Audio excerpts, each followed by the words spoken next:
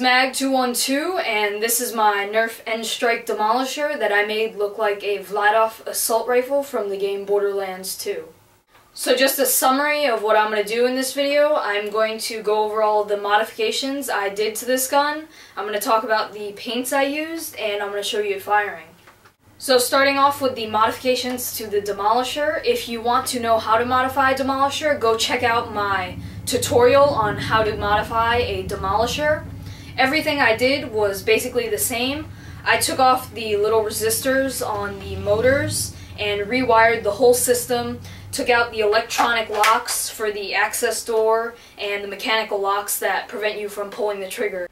Other than that, I lubricated the trigger to make it a little smoother to pull because the Demolisher trigger is very uncomfortable. Taking out the electronic and mechanical locks does help with that, and it makes it a little more comfortable to pull.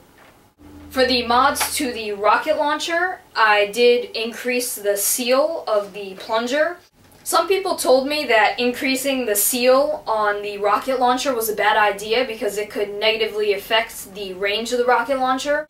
The reasoning behind that is that you need to pull it back, and if there's friction, then you can't pull it back as fast and you can't have as good of an airflow. But that's not true because the air seal on this to begin with is garbage.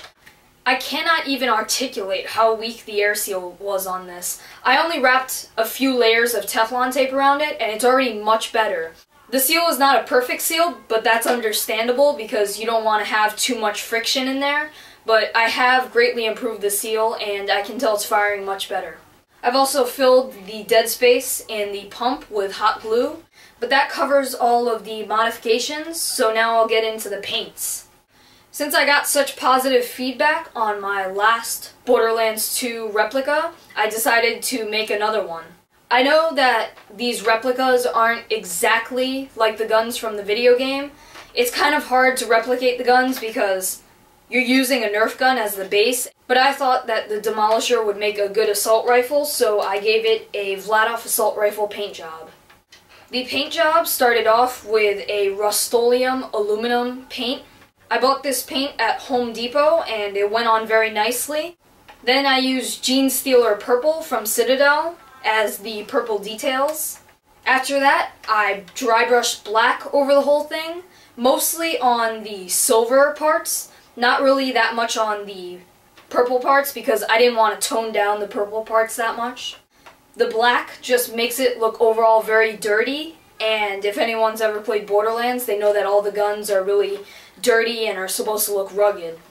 Then over the purple, I added a steel dry brushing to just make it look really cool. Those are all the paints. Overall, I think this gun looks really good, and I think it's a pretty good replica of a Vladof assault rifle. So now that I've pretty much gone over everything that you need to know, I'll show you it firing.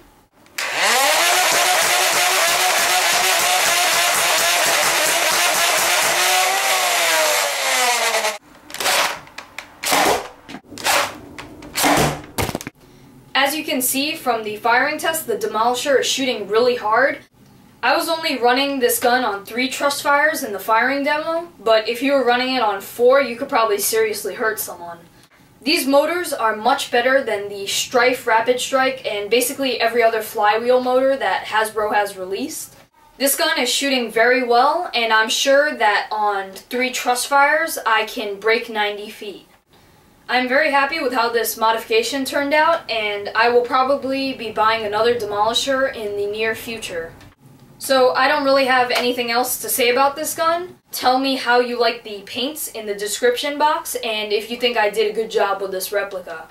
That's the end of my video on my Vladof assault rifle replica. Thanks for watching.